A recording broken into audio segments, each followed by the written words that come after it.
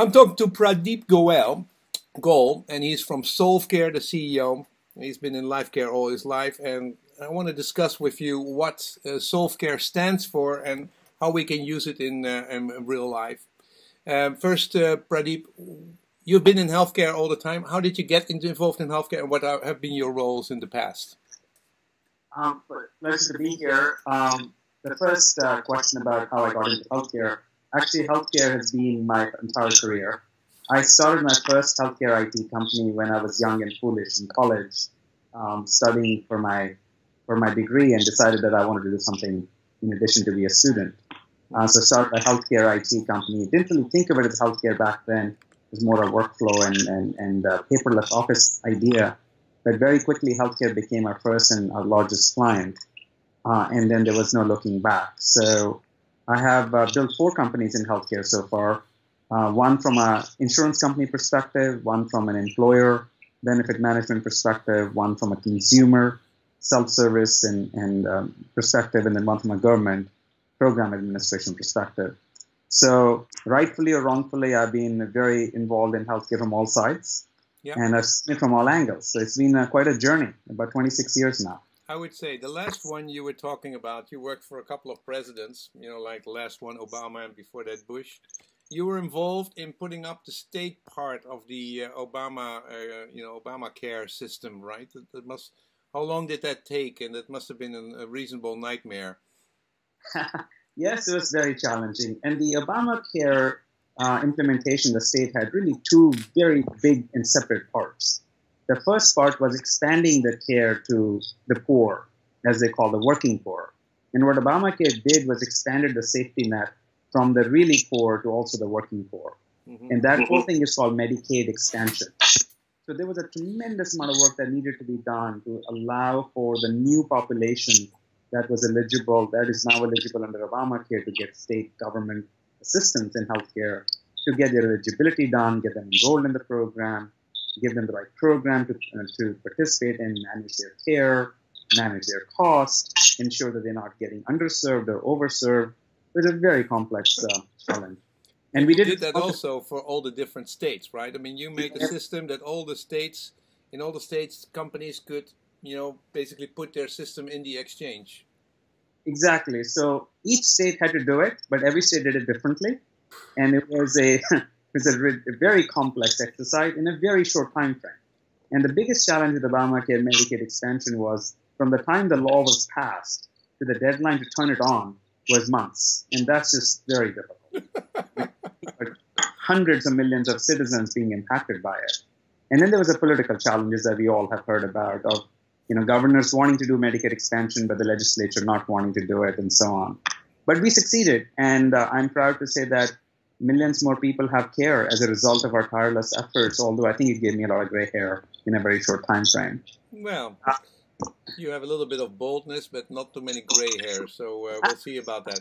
Now, then, why did you join, the about 500 other companies which wanted to do an ICO and basically start with Solve.Care and jump on the blockchain wagon? When did that idea get started?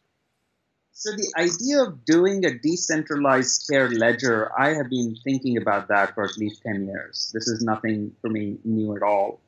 And I've been trying to implement that through different models of architecture, health information exchanges, interoperability, service-oriented architecture, you name it.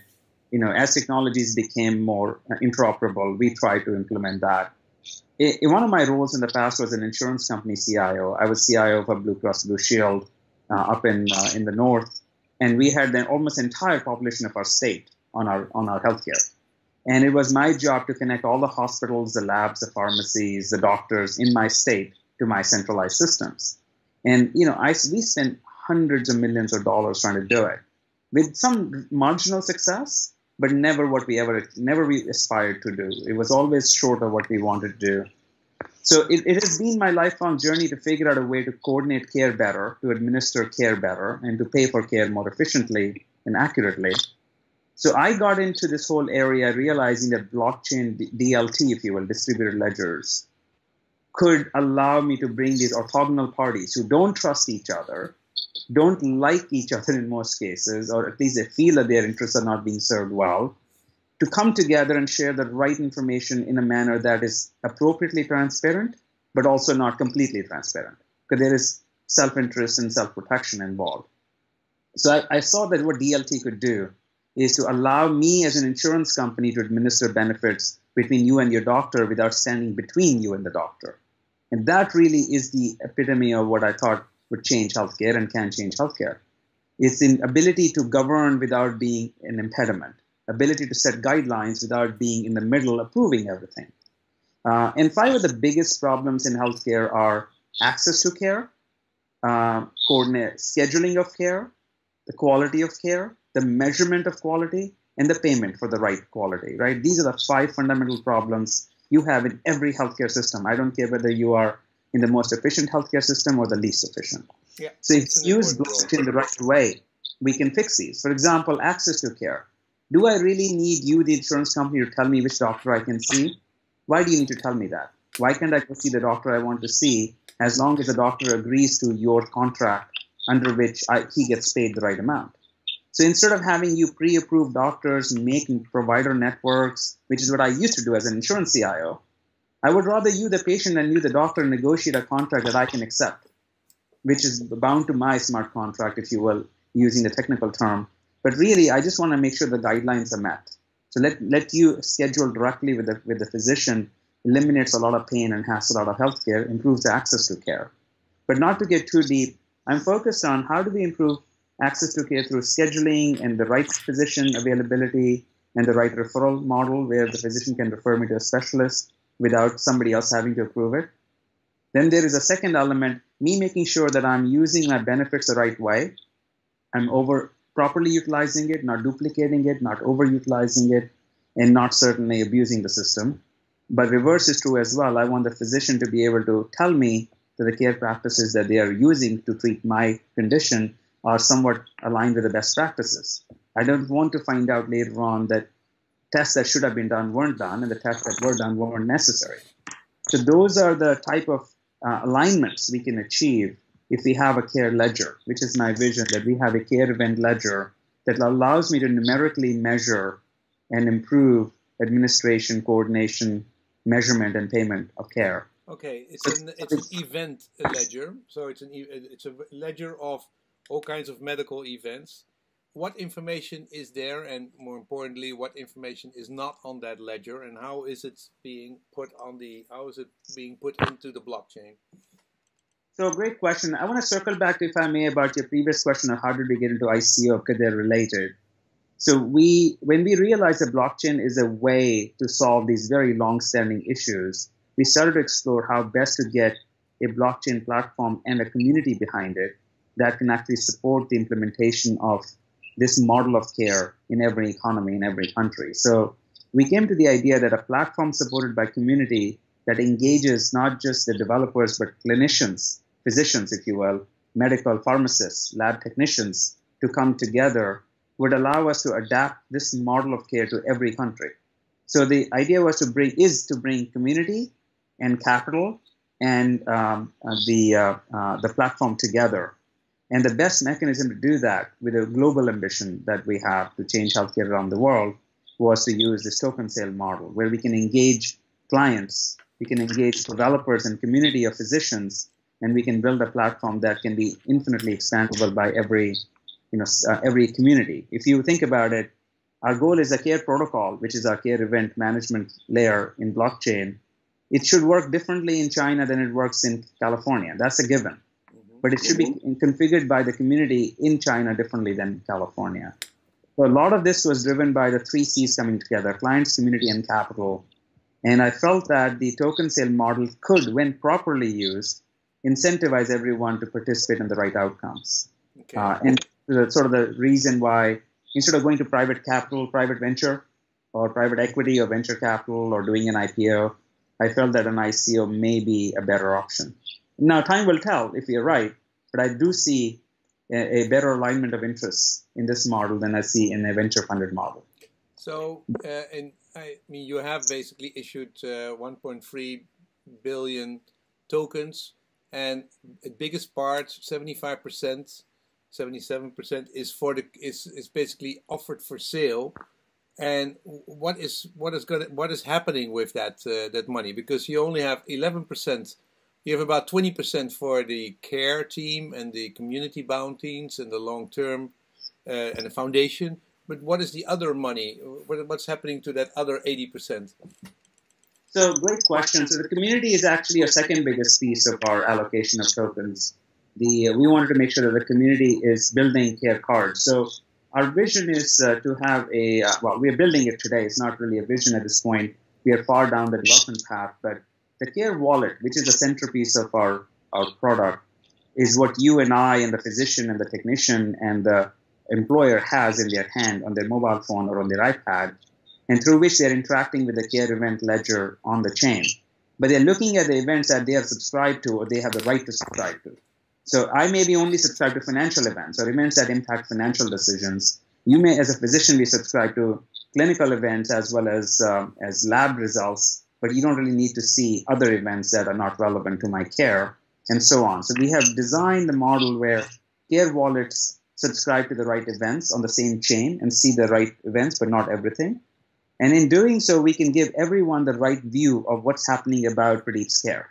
As a specialist who wants to do a specialized test on me, they really need to know which physician I went to see, what the referral card says about my need for a specialized test, what's my pre-existing conditions that may impact the test, and so on. They really don't need to see anything related to my financial data between me and the physician. So every entity on the chain has a specialized role, and that role links to another role in a pair.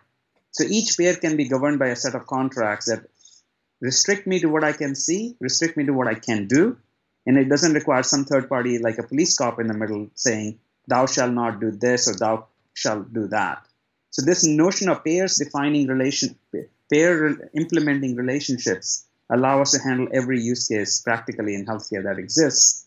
But again, to adapt it to the local systems, to connect it to the local background systems, we need that community of developers and clinicians in each major economy, if you will. Let's make it a minor economy. Okay? Let's take the Netherlands. We're a teeny little country with 17 million people, 100 hospitals, 8,000 GPs, and a bunch of labs and everything, and about 90 billion in healthcare costs, euro. So $100 billion. Who would start using that? Where would we use your system? So let's take 3 simple use cases. First is my ability to schedule with you when I need to come see you. You are the physician, I'm the patient. So patient-physician scheduling. We both have a care wallet, and I can see your deck of cards in my wallet. Not to get into too much detail, but I can instantly schedule an appointment with you, and you can instantly reschedule an appointment with me. When we do that through our wallets, it can load into our respective calendars behind the scenes. So we're simply sending a care event both onto the ledger, and from the ledger, we're also sending it to the scheduling. So if you're using Outlook Calendar, if you're using your iPhone as your calendaring system, it will load that event, and it will read your events. But what we are doing by doing a direct scheduling and putting it on the blockchain is that I, as an employer, I'm also aware that Pradeep's going in for a scheduled appointment from 11 to 3 p.m. on a Tuesday. So it is evident, the HR manager there is informed of, they need to be aware of this claim being generated if I'm employer paid. So you like it to be a nice, well, let's go into that, because, I mean, you need to connect to my phone, fine, you can do that, but you also need to connect to the healthcare, the hospital system, or the first level care system. You need to connect to all these thousands of different systems which exist in our teeny little country, which you've been doing, at Blue Cross in your state. Why would that be easier with a blockchain than in any other circumstances? So the main purpose here is that we are not actually trying to store content on blockchain. We are handling events between parties. These events today actually are recorded nowhere. See, what happens today is what we look at in every healthcare system is the outcome of certain chain of events. So I make an appointment with you, I come to see you, then eventually a clinical report is generated from my visit, and that's really all everybody looks at from that point on. What happens in between is all these steps that occur that actually govern cost and quality that are never actually captured in any system or in any centralized or decentralized system. Yep, so I understand. we are a very thin, very light fabric, which is not trying to replace electronic health records. It's not trying to replace your existing clinical system. It's trying to sit next to it and say, look, when Pradeep and Vincent are interacting with each other from a scheduling point of view, from a referral point of view, from an eligibility determination point of view, from a care guidance point of view, those events are lost today. Let's capture them in between the two care wallets. We captured them, but you still have to connect to my GP. You still have to connect to my healthcare hospital. So, suppose we would get started in the Netherlands. Would we start with a hospital? Would we start with, would you integrate with the main US healthcare hospital systems which are here, or would you start somewhere else to tap that event-driven information? So let's look at a use case. So if you look at scheduling event, we will only need to connect to the calendar. So each hospital or each physician practice or an individual practicing doctor has a calendar. Most of it is managed in typical, your Outlook calendaring or shared calendaring system. So we would have to inject into that calendaring system the scheduling event. So that's a relatively simple, lightweight task of saying, I need to be able to schedule an event. For example, on your phone, when you make an appointment, it goes to your Outlook automatically. It's a very simple integration where your phone calendar and Outlook are synced. Sure. So that syncing is an easy example of how we would allow direct patient-provider scheduling to occur, but not have some heavy integration with the backend. But the value proposition of this scheduling event is obviously significant in that not just my calendar and your calendar sync. The same calendaring event is also known to the insurance company, to the employer, to the specialist, to the nurse, to the pharmacist, and so on. Okay. Most of the time, care coordination doesn't need to know why I'm coming to see you. It needs to know that I am coming to see you, right? We're mostly trying to manage the event of scheduling, not the scheduling details. True. So back to your question about what we won't keep on the chain. We're not going to keep the clinical records on the chain. Of course. What the doctor said to me when I went to see him is part of the medical clinical record that he maintains or she maintains. I need to know there is a record that was generated from my visit, but I don't necessarily need to see the record as an employer or as a specialist. So it's all about need to know. Okay. I don't want everything to everyone. Let's go to the care coin, which you basically have defined. When is that going to be the CAN token? When is that going to be involved in the process? So there are two different tokens. Care coin is actually a payment currency that is issued inside our closed network by the issuer. So whoever is writing the check, government, employer, or insurance, are typically the people who pay for care. So either of those three can issue care coin inside a network of physicians and labs and pharmacies to act as a denominated value token that I as a consumer can pay you as a physician directly, but you redeem it from the insurance company. And what it does is lets me completely get out of the middle from managing point-to-point sale and point-to-point payment. It saves enormous amount of money. It reduces a lot of fraud because you are now getting paid instantly as a physician, but when you come to redeem those coins, I have the ability to have validated the services were delivered, the right service was delivered for the right outcome, you didn't make me sicker, you also didn't over-treat me.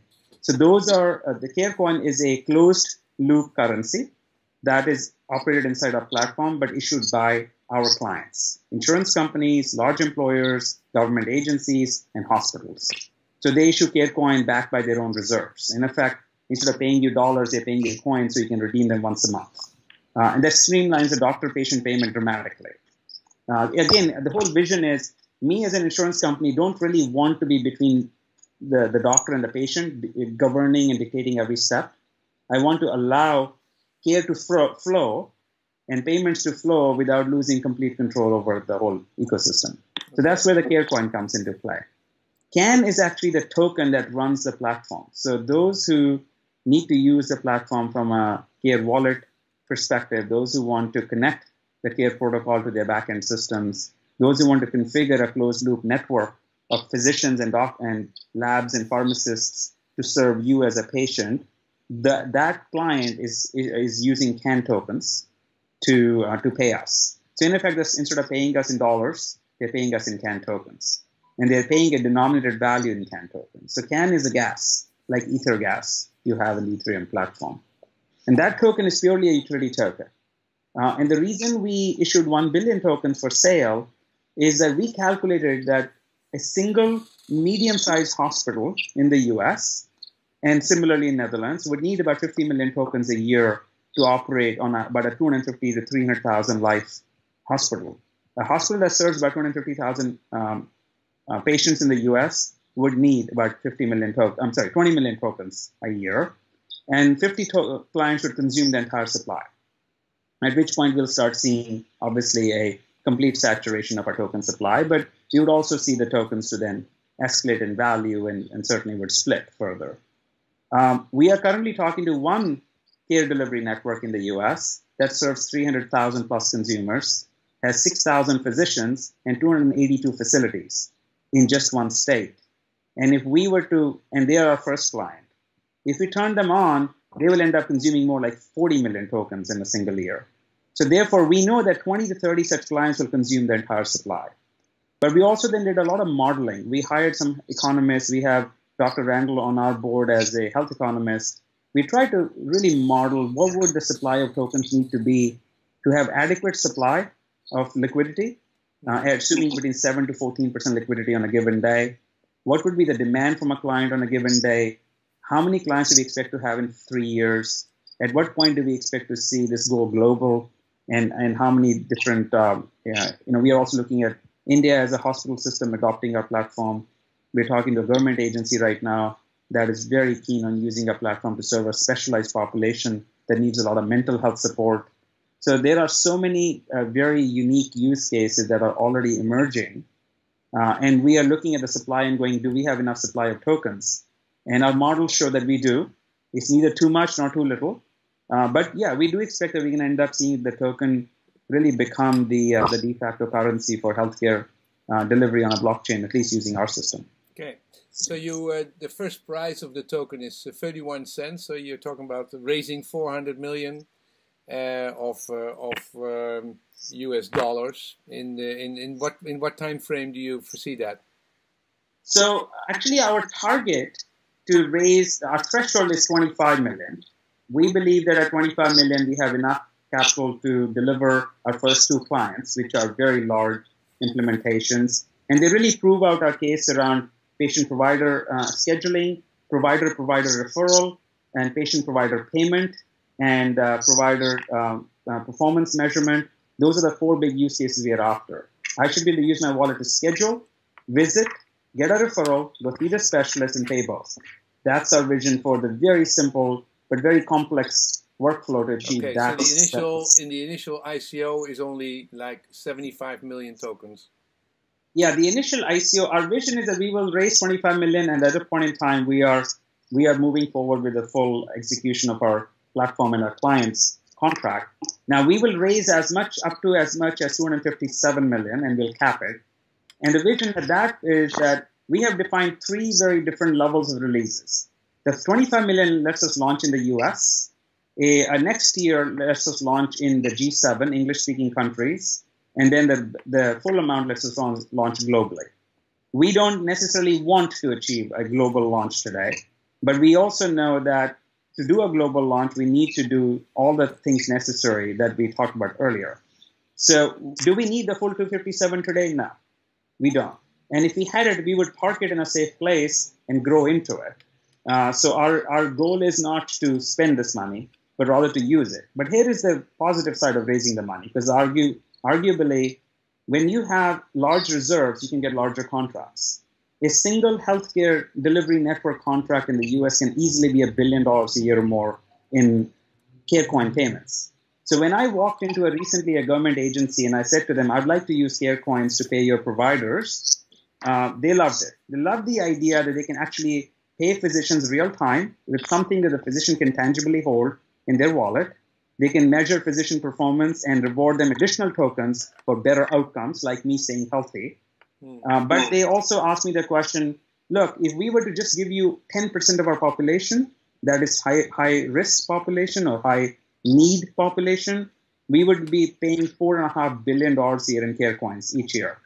We are okay with that, Mr. Pradeep, but do you have the operating reserves?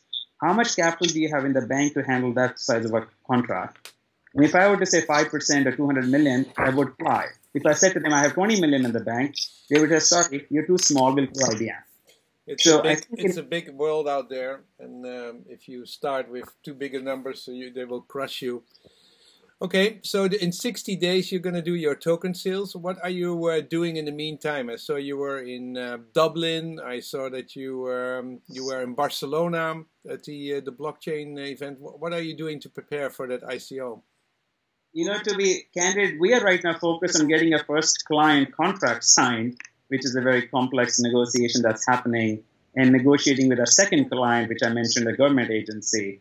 We are very pleasantly surprised at the interest we are getting from traditional large care delivery networks, whether they're commercial or government, is far sooner than I anticipated, and is far more accepting of the ideas of care wallet, care cards, and care coins. So we are really focused on getting the contracts done. The second thing we're doing is I have a team of about 50 people building the platform right now. Most of them are based in our Ucrosoft location. And then I have also a big team in US that's guiding us with what to build. So I have all the business. Where was your development team? I bought a company in Ukraine in early 2017 called Ucrosoft in Kiev, Ukraine. Yeah. And that organization is building a platform. We have a team of almost 50 people there. I think it's a little bit over 50 now. Developers, testers, QA, business analysts, architects, you name it, it's a full-blown mature organization. So our first priority right now is to release a platform for commercial use March 31st.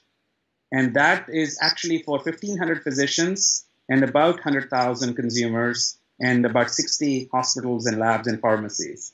We have a clear deliverable. We must do it. And it's all based on our design and architecture that I've laid out very, very publicly. Okay. How's the company been funded so far? I have self-funded it so far.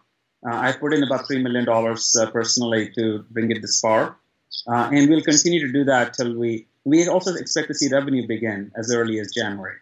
Our contracts bring us revenue in January. So we will fund it from personal funds plus the contract revenue from our client. Plus we will obviously look to raise money to the token sale. Okay. The last company, not the companies you have built so far, the 4 companies before. How big were they before you got out? My biggest one was about 87 million in revenue a year, 600 people, and I built that over the course of about 4 years from scratch. 70? How much million? 87 million in revenue, annual revenue, and about 60 people. 7 million in revenue.